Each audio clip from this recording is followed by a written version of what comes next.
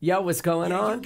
Welcome to another edition of Tuesday Talks, episode 2.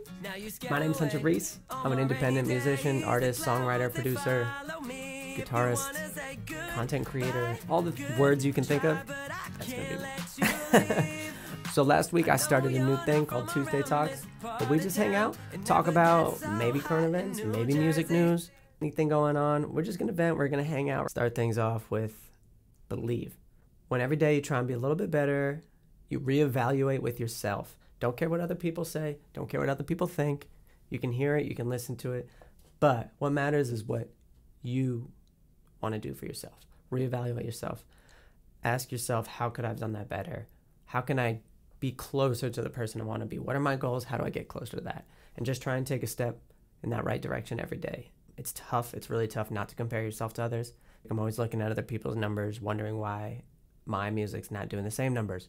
Why am I not on tour? Why do I not have a hit record? Why have I not sold more songs? Why don't you like me? Just stop. If you keep putting your best self out there, the world catches up to who you are and what you're doing. Just keep trying.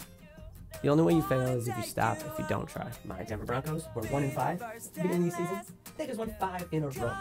5 or 6-5. Everybody said, worst team, worst defense, offense can't do anything. They let Miami score 70 points. Okay, what did they do? They said, what did we do wrong? How do we do it better? And they won 5 straight games.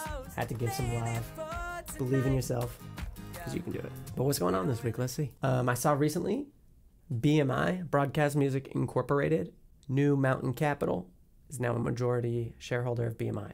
BMI is a performing rights organization. They go out, and when my song gets played or someone's on the radio, TV, someone sings it, whatever, they cover it, they go out, they say, this is Hunter's, and they go get some royalties for me. Money, money, money. That's what they do. That's what a performing rights organization does. Fortunately, in my case, it doesn't happen that way. It's like pennies. There's no money coming in on that front, but that's what they do. That's their job, and I assume they do it for other people. We'll see what happens with that.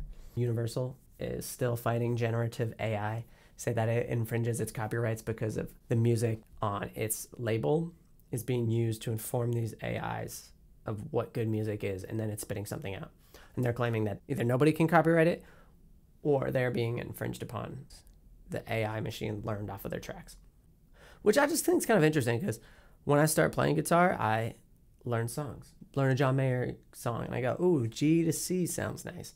I learn a B.B. King, and I go, ooh, 12-bar blues, Ed Sheeran. Wow, this pop sound over this chord sounds incredible. This Led Zeppelin song rocks. I want to learn it. All we do is learn, and then I spew out something that's in the voice of Hunter Reese. It's in the style. What comes out is me. It sounds exactly like what generative AI is doing.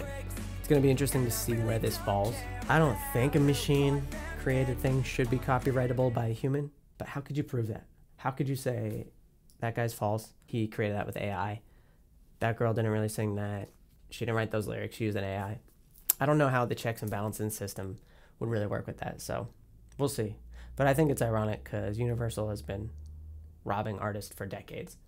Forget Peter, Paul, and Mary. Right now we have Daryl Hall suing John Oates. Music Rex?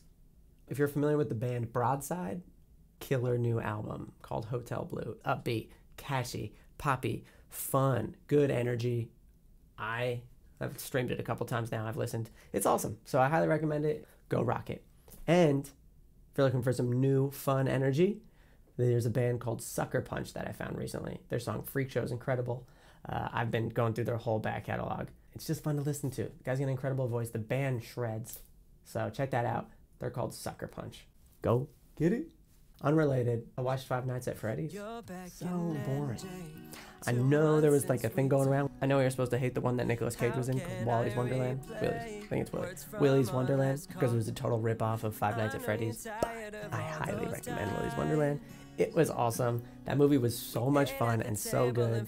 You could pass on Five Nights at Freddy's. And if Possessed, amusement park animatronics killing people doesn't interest you, get out of here. Do not hit that subscribe. Do not hit like. If that's not the kind of thing you're into, what are we doing here? Good energy I'm sending your way. You deserve it.